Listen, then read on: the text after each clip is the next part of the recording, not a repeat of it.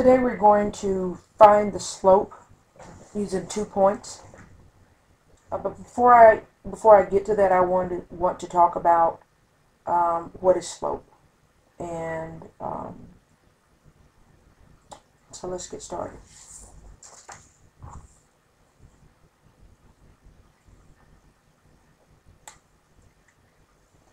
Well, we run across slope every day. Okay, it's either when you're driving a car, when you're going uphill, you may go uphill, you may go downhill. When you're skiing, you may go down a slope. You'll go down a slope. When you are when engineers deal with parking lots, they have to think of the slope in which the rain will fall away from the parking lot. So we deal with slope every day. So slope in math is signified by using the letter M. M stands for slope. Now, you can write slope in a number of different ways. We can say that the slope also equals change in y over the change in x. We could also say slope is the rise over the run. And we can also say that slope is y sub 1 minus y sub 2 over x sub 1 minus x sub 2. And this is the formula that we're going to be dealing with today. But when you see any of these pieces, they all mean the same thing. Change of y over the change of x, that's slope. M, that's slope. Rise or the run, they're talking about slope. Y sub 1 minus y sub 2 over x sub 1 minus x sub 2, that equals slope. And let's talk about y sub 1 minus y sub 2 over x sub 1 minus x sub 2. You read that way, but the only thing that means is, just making this clear, they're talking about the first y minus the second y. They're talking about the first x minus the second x. Okay? And let me show you what they're talking about. Okay? If I had 0.1, 2, and 7, 8. Okay?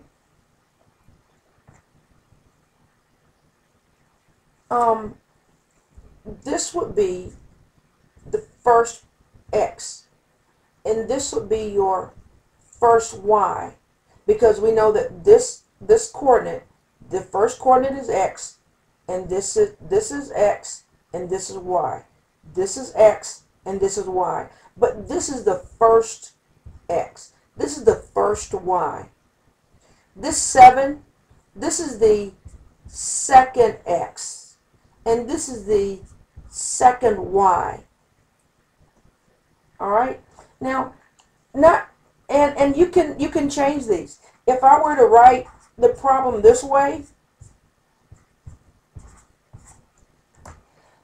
then now this is going to be going from left to right. This is my first x, and this is my first y. Now this is my second x, and this is my second y. It does not matter which one. Does not matter which one is your first or your second, as long as you label them. If this is the first x, this can't be the second y. I like to tell people, this is the first pair and this is the second pair. Okay? So if this is the first pair, then this is my first x and this is my first y. If this is the second pair, then this is my second x and this is my second y. And if I interchange them, then this will be my first pair and this will be my second pair. Well, this is now my first x and my first y, and this is now my second x, and my second y. Okay? But it doesn't matter as long as you keep your pairs or your coordinates together. Okay? All right. So, let's just stick with this problem here. Okay? Let's use 7, 8, and 1, 2. Now, in order to use y sub 1 minus y sub 2 over x sub 1 minus x sub 2, you have to know your integer rules. You need to know how to subtract integers. So if you have not watched the video on subtracting integers, I would recommend you watching that right now, because you have to know how to do that before you can apply this formula right here. Okay? So before we get started, I'm going to label everything. Okay? Because I think that's where a lot of people mess up, because they don't label their parts of their two coordinates here. So this is going to be my first x, and this is my first y. And this is my second x, and this is my second y. So now that I have that, I know that y sub 1 minus y sub 2 over x sub 1 minus x sub 2. Now I can easily substitute this, okay? So I need my first y. Well, where's my first y? Here's my first y, right here. And I'm going to subtract my second y.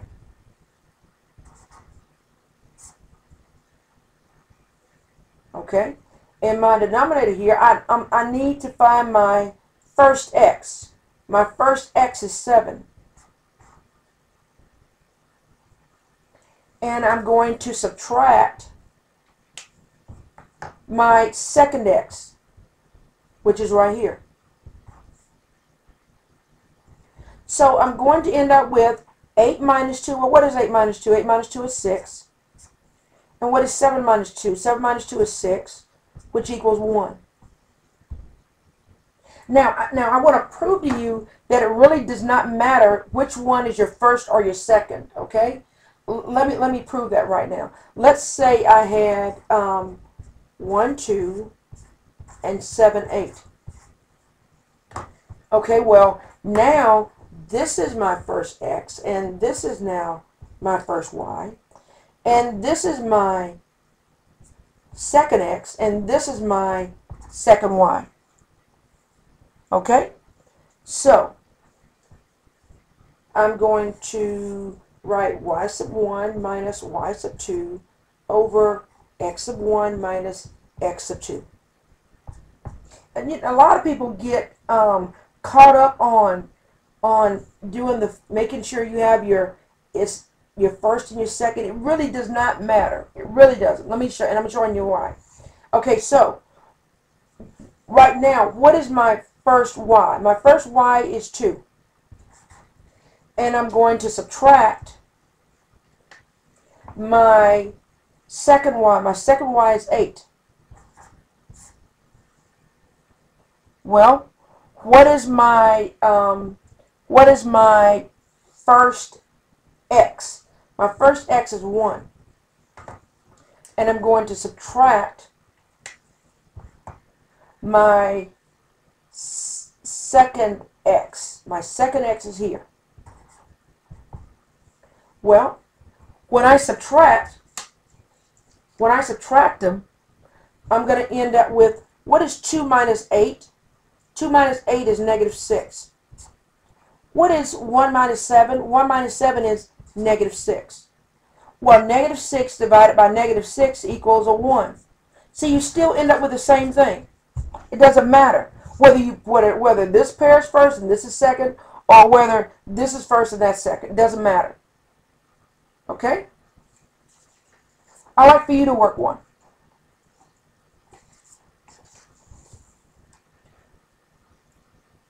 I'm going to give you negative 6 and 4 and 8 and 4. Negative 4. Let's make it negative 4. Okay? If you'll please solve that. I know I made it a little bit more challenging this time, but by putting the negatives in there. But I want to show you how the negative, by having the negatives in there, will affect our problem with that minus sign. Okay? If you'll please turn the video off right now and find the slope using these 2 points.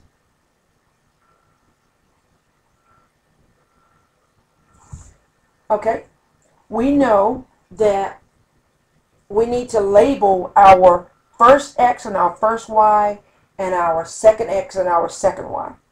So this is going to be our first x and this is our first y. This is going to be our second x and this is going to be our second y. Okay? So now I'm trying to find the slope.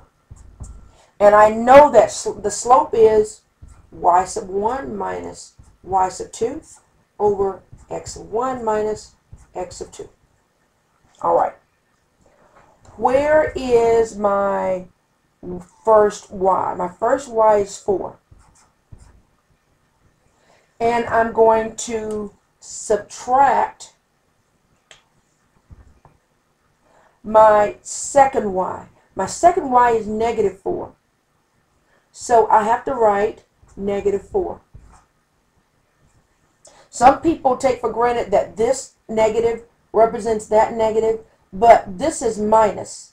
This is 4 minus negative 4. I'm subtracting this minus this. That's how I ended up with this expression right here. So in my denominator, now I need to find my first x. Where's my first x? Here's my first x. So that's negative 6. Minus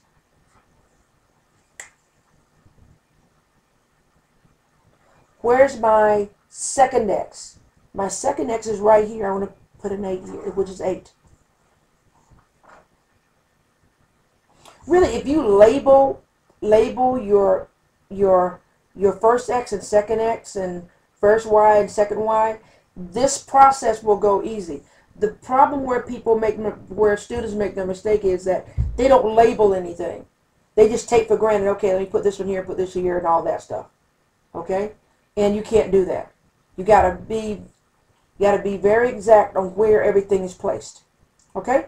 So, again, you need to know your integer rules. So I have 4 minus negative 4. 4 minus negative 4 is going to give you a positive 8. And negative 6 minus 8 is going to give you a negative 14. I can reduce that down to by using a factor of 2. 8 divided by 2 is 4. Negative 14 divided by 2 is negative 7. And you can just write that as negative 4/7.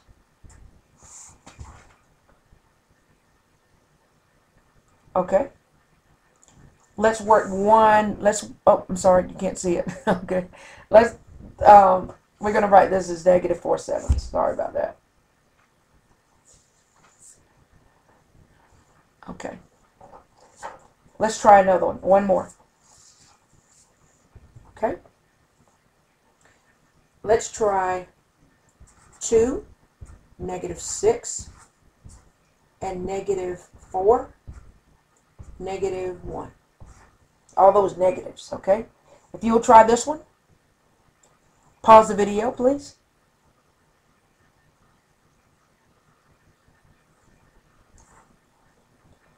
Okay. Let's begin. Okay. First thing you want to do when you're finding the slope using 2 points is label your x's and y's. This is my first set, and this is my second set. Or I can make this my first step and make this my second step. It does not matter. If you remember in the first example that I did, it doesn't matter. Okay? As long as you keep set 1 with set 1 and set 2 with set 2. Okay? So this is going to be my first x, and this is going to be my first y. This is going to be my second x, and this is going to be my second y. So, and I'm finding the slope. So I always want to write down my formula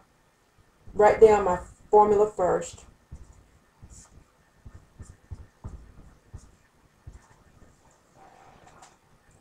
Okay.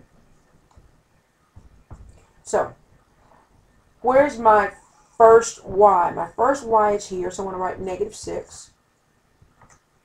And I want to subtract my second y. My second y. Let me make both of these red so they'll stick out. Okay?